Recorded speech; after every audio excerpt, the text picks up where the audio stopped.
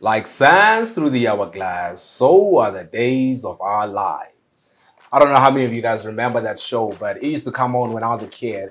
And it came on, I think, at around 5 or 5:30 in the afternoon, and we used to watch it at home, but I did not enjoy it at all because they only spoke English, and I didn't really understand English when I was a kid.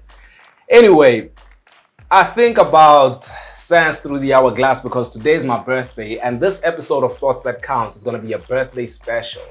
I want to be sharing some reflections with you because around this time of the year, I take some time to reflect on my life and see how far I've come, where I am and where I think I should be and what's next. And so in thinking about that, I have some ideas that I'd like to share with you, and I really believe that they're going to inspire you. I really believe that you're going to find this useful and helpful to you. So stick around for the rest of this episode. All of these thoughts and so much more coming up today on Thoughts That Count.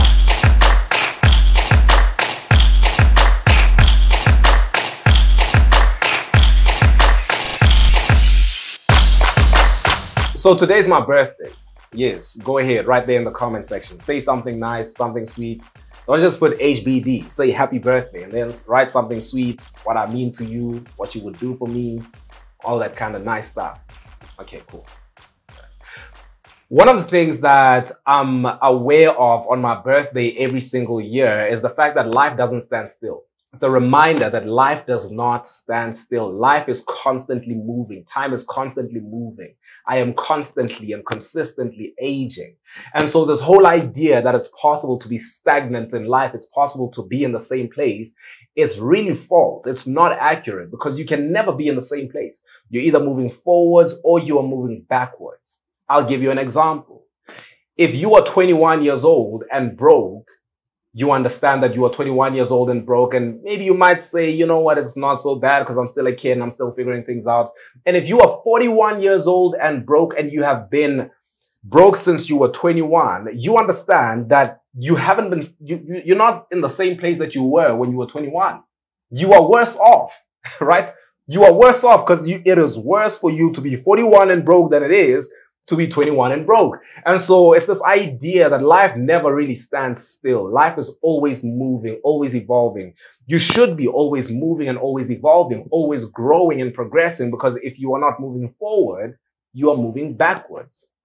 So with that understanding, what I want to do today is I want to share with you 7 things that I have learned so far in my life that I believe to be truly valuable, and you will find some great value in these things as well.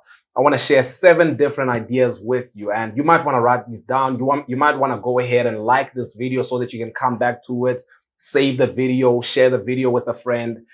But I do believe that there is great value in these ideas that I want to share with you. These are principles that I hold closely. These are lessons that I have learned. These are values that I hold so strongly in my life. And so far, I have found them to be greatly valuable. So number 1, even if it's meant to be, you can still mess it up. Even if it is meant to be, you can still mess it up. We have popularized this idea that if it is meant to be, then it will be, right? Dismissing any kind of responsibility on our part. And so we say to one another and we say to ourselves things like, if it's meant to be, then it'll be. If it's meant to work out, then it'll work out. Things can be meant to be and you can still mess it up. It can be meant to be and you can still not have it. Whether it be in the area of your career, your calling, whether it be in the area of relationships, you as a parent, you as a husband, the wife, it doesn't matter. If it is meant to be, you still have a part to play. Even though it is meant to be, you can still mess it up. Let me put it to you this way. If I leave here where I am right now, if I say I'm going to be traveling from Johannesburg to Cape Town, and I put on the GPS, Cape Town from Johannesburg, and the GPS is going to guide me. It's going to tell me exactly how to get to Cape Town. If along the way I choose not to listen to the GPS and travel my own way, make up my own route, I will either be delayed or I will not make it to Cape Town. Why? Because I did not listen to the guiding system. That guiding system for me is God. And so God can intend for so many things in my life to be. And if I choose not to live according to the way he wants me to live, if I choose to go my own way, it is possible for those things which are meant to be to never ever happen in my life. And so, number one, get rid of this idea that if it's meant to be, then it'll be. It's possible that if it's meant to be, you can still mess it up. So I'm urging you right now, don't mess it up. If it's meant to be, don't mess it up. Number two, take yourself seriously. You have to take yourself seriously. People will only take you as seriously as you take yourself seriously. I was taught this when I was 19 years old. There was a man who told me that you teach people how to treat you. You teach people how to treat you. And teaching people how to treat you is not just about you telling people, treat me this way. You've got to treat me like that.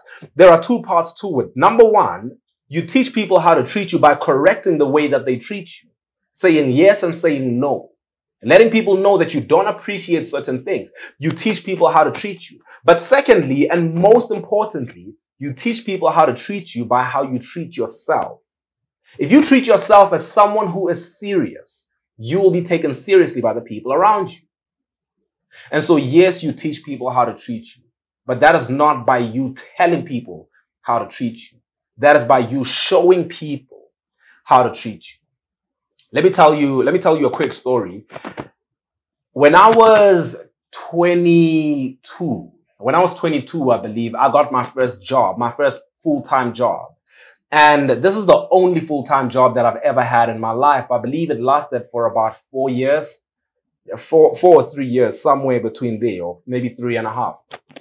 And when this job started, I still remember the way that it started. So I used to be an intern at this place, and at the time, I didn't like the way that the boss would treat me. I didn't like the way he treated me. I absolutely hated it. That's a very strong word. And so by the time that it was time for me to finish this internship and leave, I fell in love with the place, right? I fell in love with the place, but I had this conflict. And so I was like, I still want to work at this place. And I still remember at the time when I said I have an interest in working here, instead of just gently explaining that, you know what, this might be impossible at this time, or maybe we're not hiring or something, make up something. I still remember the words that I was given were that I was of no use to that place. And so I left, right? I left, did something else, started serving in town, started doing other things around, and made myself valuable as an individual. And after a year after that, the same place came to me and said, we'd like to have you on board. When they said we'd like to have you on board, I was excited because I love this place. I love the people there. I love what they stood for. But I had a problem with how I was treated.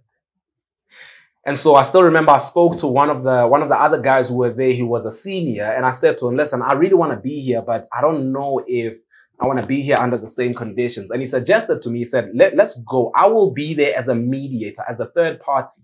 And I want you to say exactly what you are thinking. I want you to tell this man exactly what's on your mind before you accept the offer to come and work here. And so I said, that's great. I still remember I went in there and I spoke my mind. I said, I don't like the way that you treated me. I don't like the way that you were towards me. And so I'd like to work here, but I want to know that I will be treated as a human being. I want to know that I'll be treated as someone who is respectable. And surely enough, that worked out.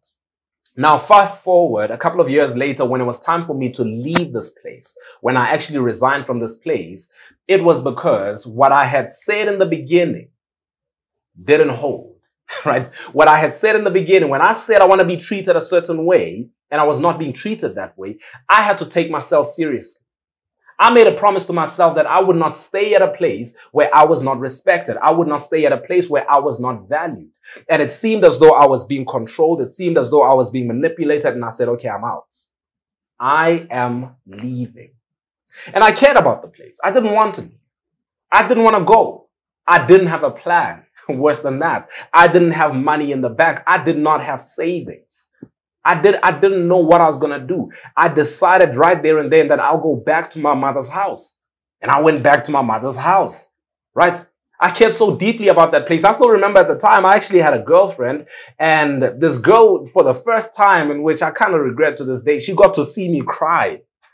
Got to see me cry, and I texted, I said, hey, I did it, I resigned. And right after a couple of hours, she came to me, and I just sat there and began to cry because I didn't want to leave this place. But I understood that if I'm going to be taken seriously, I have to take myself seriously. And I've lived my life this way ever since. So, number two, take yourself seriously. You teach people how to treat you by how you treat yourself. Take yourself as someone to be taken seriously. Keep your word. Do what you said you were going to do. Show up when you said you were going to show up. Show up for yourself. And if you treat yourself as someone to be taken seriously, you can expect other people to take you seriously. Number three, and I believe that this is where many people might disagree, but that's okay. The world does not owe you unconditional love. This is one of the lessons that I have learned, that the world does not owe you unconditional love. You have to contribute something. You have to give something to the world. You have to do something that is meaningful, something that is valuable. You have to provide something to the world that makes a difference and makes it a better place.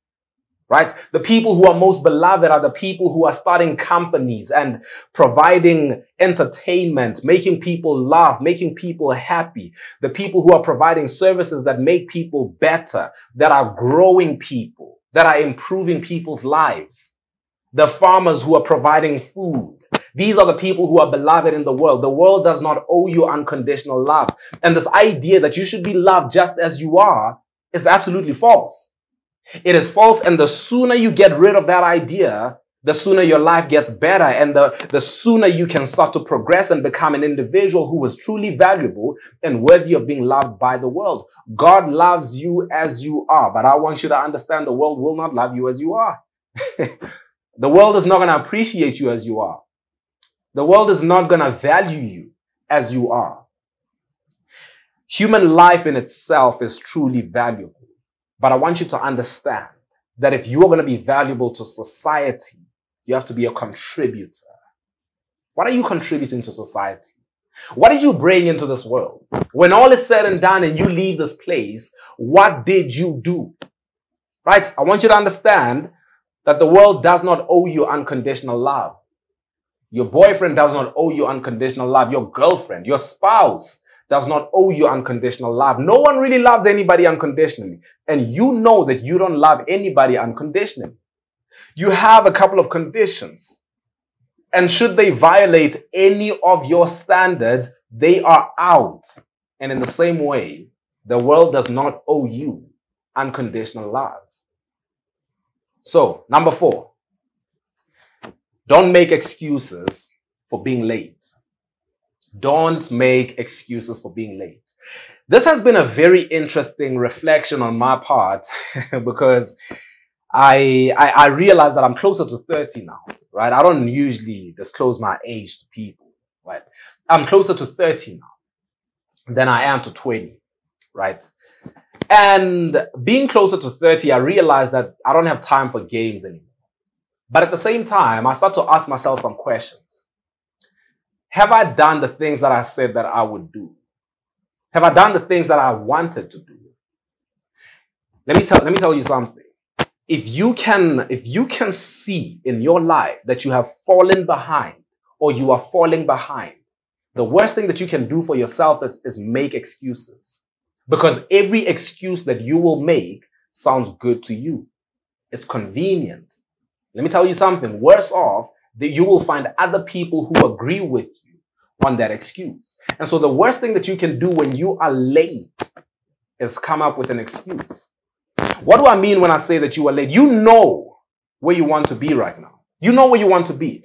And one of the most frustrating things that I have with people who care about me, people who genuinely love me and have my best interest at heart, when I talk about this, they have the tendency of telling me that, no, you are still on time, you are still young, and you are still this. And they like to refer to themselves and give their own examples. But let me say something. Don't allow other people to project their timelines on you.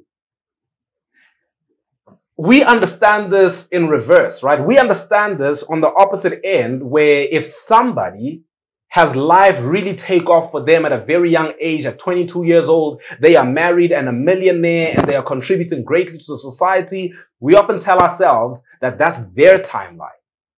But now on the opposite end of that, if somebody comes to me and tells me, no, you gotta be patient. I got married when I was 45 years old.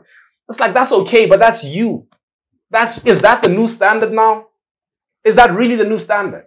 And I'm not saying that it's bad that you got married when you were 45. I'm saying that I've got my own timeline. I've got my own standard. I've got my own desire. And I've got to be able to be honest with myself when I feel like I am late. Every single one of us know when we are late. Every single one of us know when you've fallen behind your own schedule. Right? And so I'm not saying that you have to be unreasonably hard on yourself, but you have to be hard on yourself within reason. You have to be hard on yourself and say you're falling behind.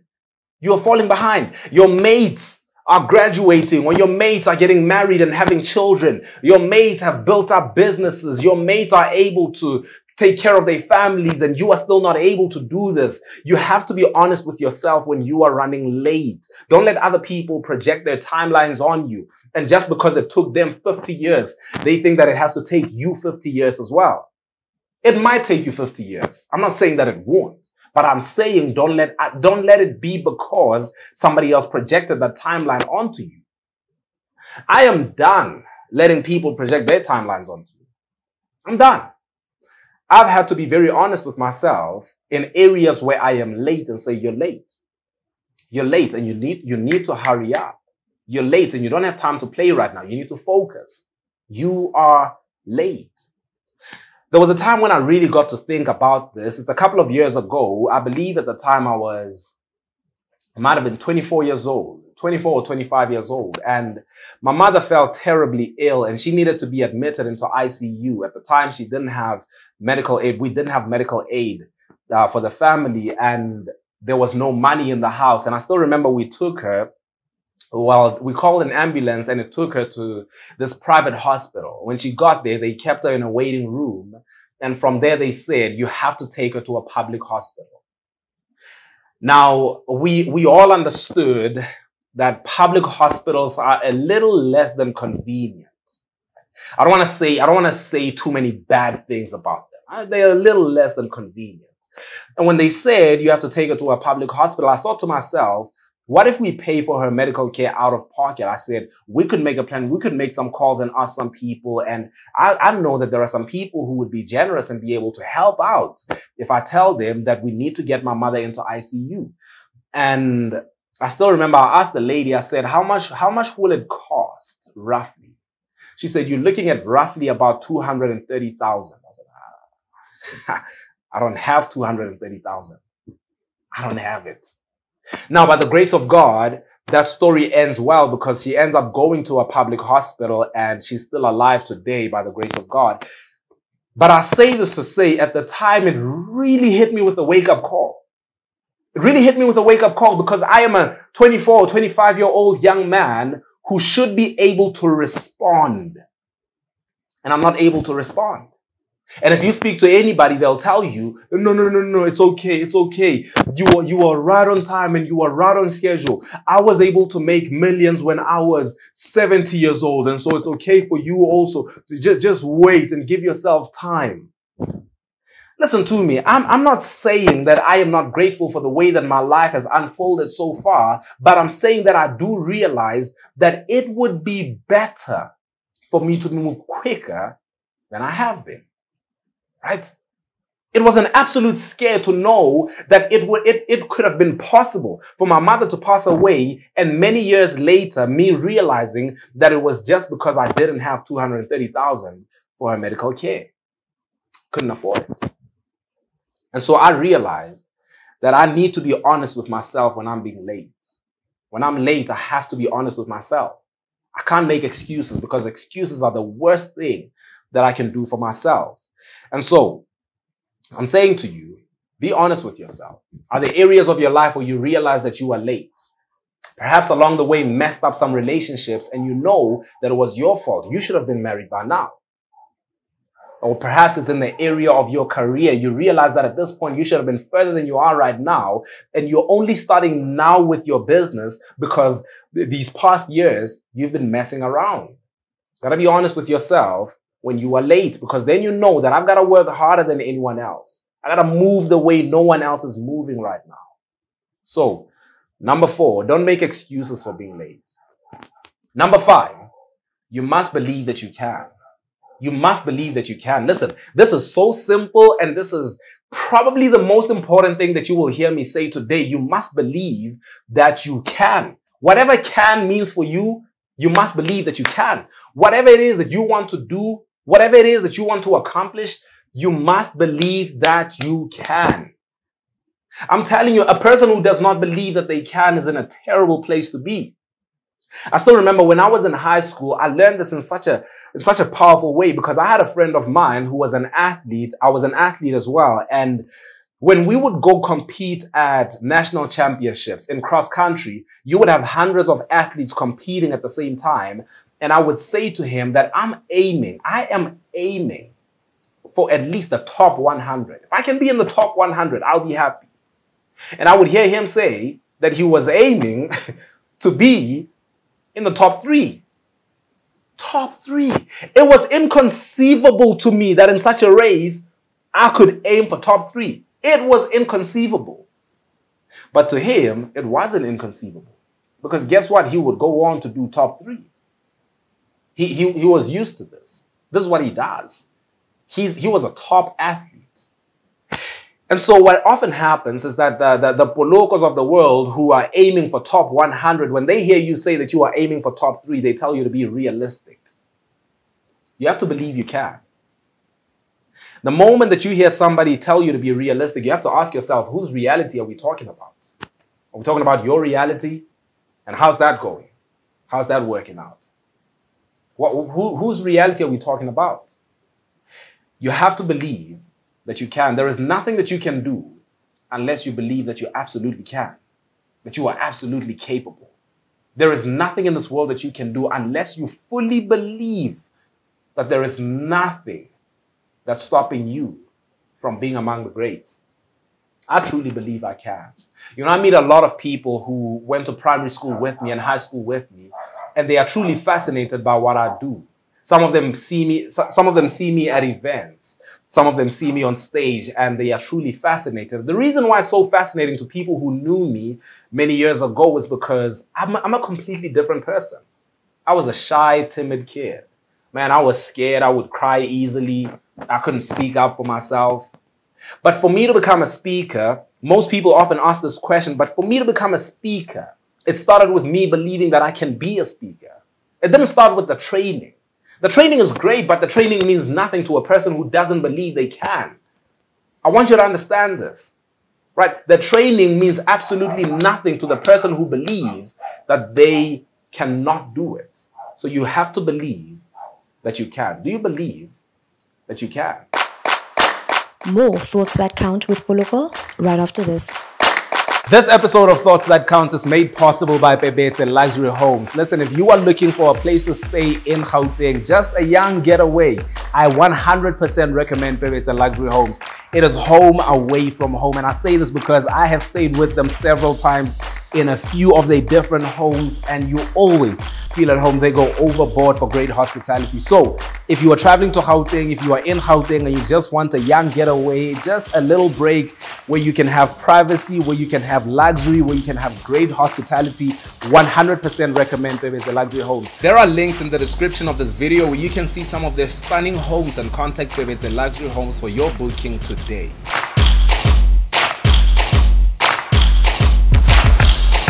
When you change your thoughts, you change your life.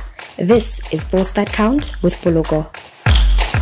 Number 6, perspective is everything. One of my most popular videos online was from an interview that I had with Thibo Touch a couple of years ago. And the part that really got popular was the part where he was asking me about my background and the disadvantage that I came up in. He was asking me, how do I feel about the fact that there are certain people who I know I could be doing so much better than, who are in the field that I am in, but simply because they have other privileges, they are not doing better than me. And my response to him was that it's a blessing. Because I truly do believe that what many people consider to be a disadvantage in my background, what many people don't see as privilege, I see it as a blessing.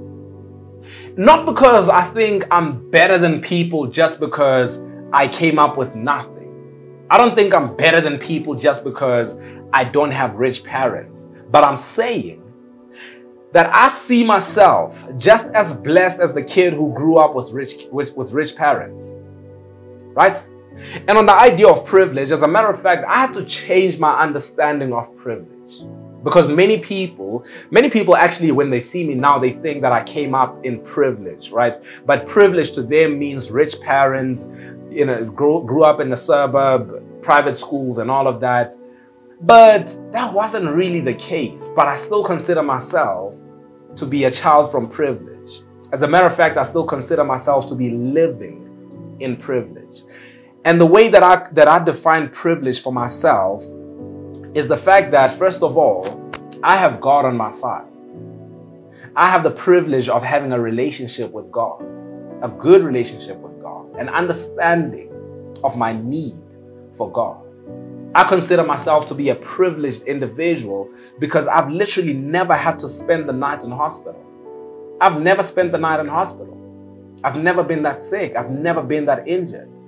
So I've never had to spend the night in hospital. I consider myself privileged. I have a healthy body. I have a strong, healthy body. I consider that a privilege. I have a fully functional, able body. There is nothing that I cannot do. That to me is a privilege. And so I've had to redefine privilege for myself because I don't only now I don't only consider privilege to be coming from a rich family, a rich bloodline. I consider myself privileged because I have all these things. I have a family, I have friends, I am blessed. I am an intelligent young man, one of the brightest minds that you will ever meet. How is that not a privilege? And I look good too. So perspective is everything. You have to see your life differently. You have to see yourself differently. You have to see your circumstances differently. Let me tell you something about life. Something very interesting that I've observed is that good things and bad things happen to everyone. Both good things and bad things, not just bad things. Good things and bad things happen to everyone. And for someone with a terrible perspective on life, they cannot even see the good things happening in their lives. And as for the bad things that happen to everybody, it so happens that there are people who become better because of the bad things that happen, and there are people who get worse off. How is that? How can that be the case? How can it be that you have two people who grow up in the same area, under the same circumstances, sometimes even in the same household, turn out differently? And to both of them, you can say that it was because of their upbringing. One is an alcoholic because dad was an alcoholic, and one is not an alcoholic and doesn't touch alcohol because dad was an alcoholic. Right? One cannot manage relationships with women because dad couldn't manage relationships with women. And one manages his relationship with his wife well. He's a father and a husband and a faithful one at that because he got to see what a broken home looks like. Same scenarios, different outcomes because it's different perspectives. Life is all about perspective. Perspective is everything, my friend. You have to change how you see your life. You have to decide how you want to see your life. So, number 7, God is everything. God is everything. Without God, I have nothing, and without God, I am nothing. At every single turn in my life, I have had people come into my life and leave my life. I have had people come into my life and look out for me, and I never gave all the credit to those individuals. Credit belongs to God. It is God who provides. It is God who takes care of me. Even as I talk to you right now, my heart beats without my consent.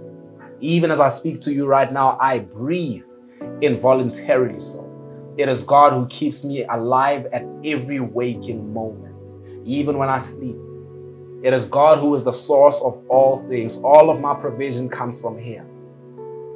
You could take away a deal, you could take away a contract, you could take away a job, and God will still take care of me.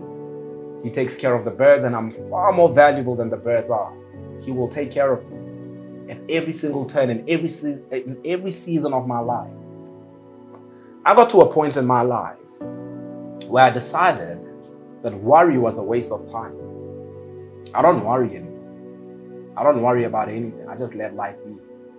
I truly do believe that God is on my side. Doesn't matter what's going on. Doesn't matter what I'm facing. Doesn't matter. I truly, truly believe that God is for me. And so to me, God is everything.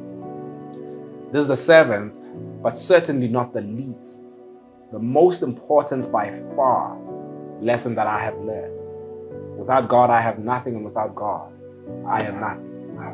So, these are just 7 lessons that I have learned, 7 values, you might want to call them, but whatever you want to call it, whatever it means to you, I hope that it helps you. I hope that you find some kind of value in it. But my life is certainly better for it. And so, my friend, thank you so much for tuning in. These are Thoughts That Count with Poloko.